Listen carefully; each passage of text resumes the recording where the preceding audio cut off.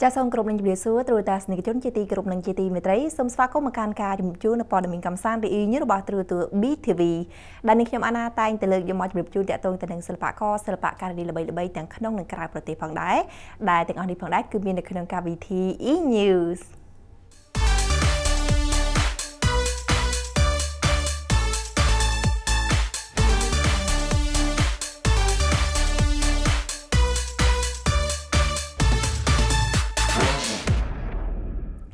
rồi ta sneak chôn chi ti mấy trai này không thay đi bị cam vị cầm san còn miền nợ đầm miền này tẹt tông tên năng lực cรูsvai xó đại cốt cứ chia sa sra cha pan này đỉnh trai accordion hay không thay đi nhưng Anna còn miền nợ bát sâm phi chìm mùi lực cรูphong đái đầm bay chạy can tại chỉ bắt ta chui chìm mùi năng cốt đối ta từ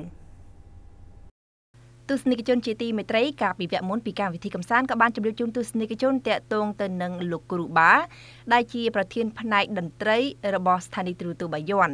đại lạiในថ្ងៃនេះពីកម្មវិធីកំសាន្តក៏សូមនាំអារម្មណ៍ទស្សនិកជនទៅទស្សនាពីកិច្ចសម្ភាសន៍ជាមួយនឹងលោកគ្រូស្វាយសដែលលោកគ្រូគឺជាសាស្ត្រាចារ្យផ្នែកតន្ត្រីអាក័រឌីអុងបច្ចុប្បន្នលោកគ្រូមានអាយុ84ឆ្នាំដោយលោកគ្រូក៏បានលើកឡើងនៅក្នុងបទសម្ភាសន៍ទាក់ទងអំពីជីវិតរបស់លោកគ្រូតាំងពីលោកគ្រូចូលនៅក្នុងវិស័យសិល្បៈដំបូងរហូតមកដល់បច្ចុប្បន្នផងដែរដូច្នេះដើម្បីជាកាន់តែច្បាស់សូមទៅទស្សនានៅកិច្ចសម្ភាសន៍លោកគ្រូសាស្ត្រាចារ្យស្វាយសជាមួយនឹងខ្ញុំអាណាដូចតទៅជំរាបសួរលោកគ្រូចាលោកគ្រូលោកគ្រូសូមណែនាំឈ្មោះទៅដល់ទស្សនិកជនខ្ញុំបាទឈ្មោះស្វាយសចាស្វាយសហ្នឹងចំនួនចេញពីពលពតមកហ្នឹងណាតែបើខ្ញុំកាលពីក្មេងខ្ញុំឈ្មោះនៃប្រុញខ្ញុំបានកំណើតខ្ញុំជាឪពុកខ្ញុំជាកម្មករក្នុងវាំងច្រូតស្មៅក្នុងវាំងហ្នឹងក៏គាត់យកឈ្មោះខ្ញុំហ្នឹងគាត់ចិញ្ចឹមសេះរបស់លួងហ្នឹងណាដល់សេះហ្នឹងស្លាប់ទៅគាត់យកសហ្នឹងមកដាក់ឈ្មោះសេះសលួងសេះសលួងគង់សងៃហ្នឹងបាទនៅក្នុងភាពកាយហ្នឹងយកឈ្មោះខ្ញុំមកដាក់សតាមពិតខ្ញុំឈ្មោះប្រញឯឈ្មោះក្មេងណាហើយក៏ខ្ញុំបានរៀនភ្លេងនៅក្នុងរាជទ្រព្យហ្នឹងតាំងពីក្មេងអាយុ10ឆ្នាំបាទខ្ញុំអត់មានបច្ចេកទេសអីទេភាសាអីខ្មែរអក្សរខ្មែរក៏អត់ចេះដែរទៅមិនចេះដល់ដោយសារខ្លួនធំឡើងចេះតែឃើញសភៅខ្មែររៀនខ្មែរសភៅបារាំងរៀនបារាំងប៉ុន្តែគ្រូខ្ញុំគ្រូបារាំងឈ្មោះលីយេបូអ្នកសរសេរបទភ្លេងថ្វាយសម្ដេចសៀនុ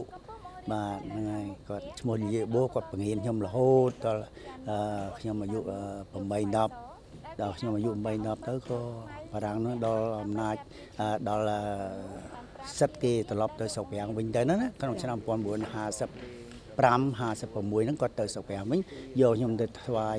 បកគោណាសម្ដេចសៀនុហ្នឹងឲ្យខ្ញុំទៅធ្វើការជំនួសគាត់ហើយគាត់នៅជាមួយសម្ដេចតលថ្ងៃបែកពលពតហ្នឹងទៅហើយចេញមកវិញខ្ញុំជាប់នៅប្រទេសក្រៅទៅខ្ញុំអត់បានមកស្រុកខ្មែរទេ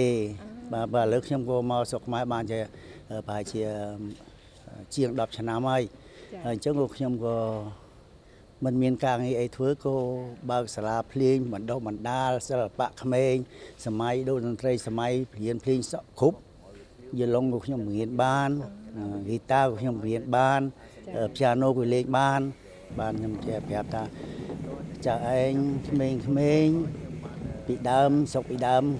អត់សូវសបោសម្ភារៈភ្លេងអីទេ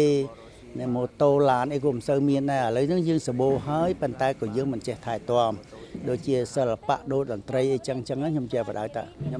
បច្ចេកទេសខ្ញុំទេតែខ្ញុំអត់ចេះនិយាយទេហ្នឹងហើយចាឲ្យមករៀនភ្លេងមកលោកតា